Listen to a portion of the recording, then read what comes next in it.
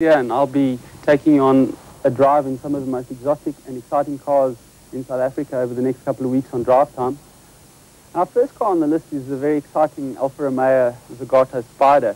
The name Zagato will immediately conjure up some thoughts amongst the people in the know. Of course, they're the oldest coach builders in Italy, and they've taken this very fine example of a 3-litre V6 Alfa and they've turned it into an exotic car.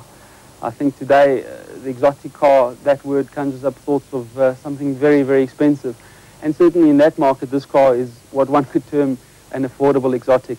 The car has automatic suspension ride height changes. You can set the car higher or lower from inside the car, which is really handy.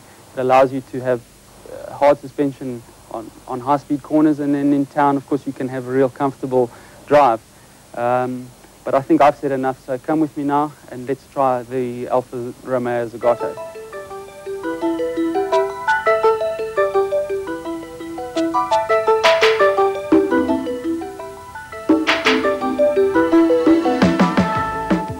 The Zagato is designed to achieve the maximum synergy between driver, vehicle and road. It combines the thrill of genuine sports car driving with the appearance and engineering that only a car with its own distinctive personality can provide.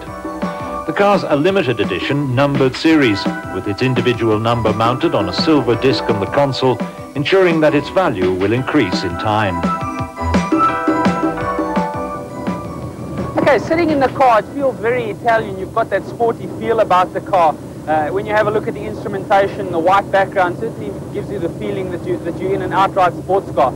It's got a lovely Italian feel steering wheel. The seats are well bolstered. And for a convertible at the kind of speed we're doing, the wind buffeting is not too bad. And I guess when you buy an open-top car, that's what you come to expect. We're cruising along in 5th gear now. The car is only doing about 3,000 RPM. It's really a very comfortable car to drive. It's not a harsh, outright sports car.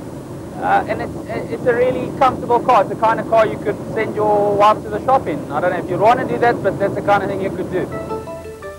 The 3-litre V6 engine produces some 210 brake horsepower and a top speed of 230 kilometres an hour, with 0 to 100 kilometres an hour reached in 7.5 seconds.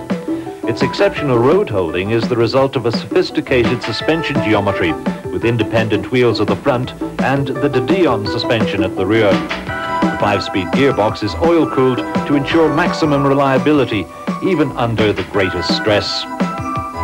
Next week on Drive Time, Opel team driver Grant McCleary will join Mike Briggs when he'll be taking a look at the Chevrolet Corvette. And Mike Briggs will be out behind the wheel of this Porsche Targa.